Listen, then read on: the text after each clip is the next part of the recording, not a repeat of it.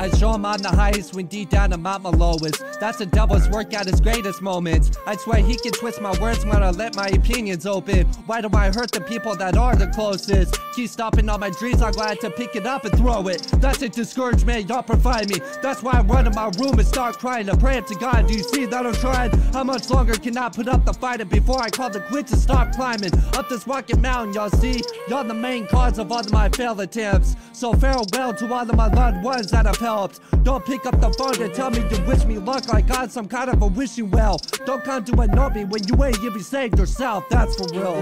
Goodbye. Yeah. Goodbye. I've always been good at goodbyes. Yeah. Goodbyes.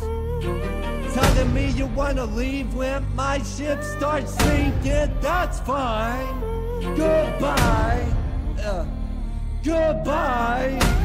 I've always been good at goodbyes. Telling me you need time to think. How come you didn't do that in the beginning? I told you I was difficult the first week. It's obvious you never see the world I see. I know, I told you that when I was heavy. I didn't think it would destroy us. You think someone you love would sit back and be faithful enough and just be patient waiting till it's all said and done? Cause my opinions stick with people who are there to listen. I hate venting about my differences with them pretending they understand my feelings while I'm sitting in the kitchen waiting for my ending, waiting for redemption, wishing God didn't put my name up for existence.